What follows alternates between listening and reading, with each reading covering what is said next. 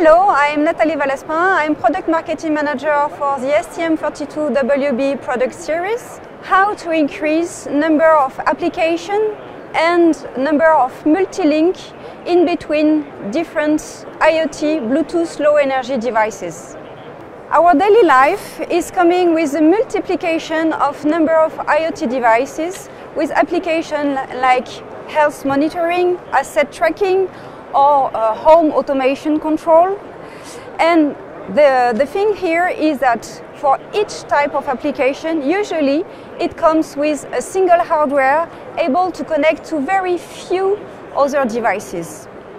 Many customers came to us coming from industrial markets or consumer markets, and those customers were asking to have the ability to increase the number of topology available with such device to not only address a single device with few connections, but to increase the flexibility on topologies that are available. And compiling all those requests, we have enhanced the capability of our product to achieve such new features.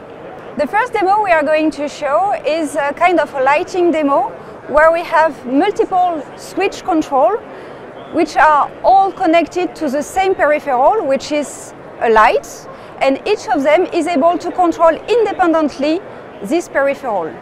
Here we are showing the STM32WB Discovery Kit, which embed the STM32WB module. And this discovery device is behaving like a peripheral, which is connected with 8 links to various hosts. Here the hosts are behaving like light control, and this light here is controlled by each of those hosts independently. For example, here the light is on, and we can switch it off with this one and switch it on back with another one. So each link is independent. Same demo can show that we can use a sensor on the discovery board, like a movement sensor, and the information of the placement of the board can be sent through the data processing to each of the peripheral. On this second demo, we are showing the STM32WB like a server of application able to handle various types of application towards each of the hosts, which are all connected simultaneously on the same peripheral. For example, we can see that the movement is sent to the peripheral, to the host, which is embedding the movement control.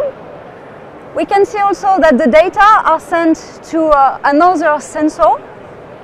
And then we can see that here, for example, the light is off. We can switch it on from one host and switch it off from another one, fully independently. This new feature has been developed and is coming as an enhancement of our ecosystem and implemented in the SDK of the STM32WB ecosystem. It is so available for everyone, and it is simply a firmware upgrade of our product. There is no hardware modification. So please enjoy our ecosystem and go to catch our SDK on st.com.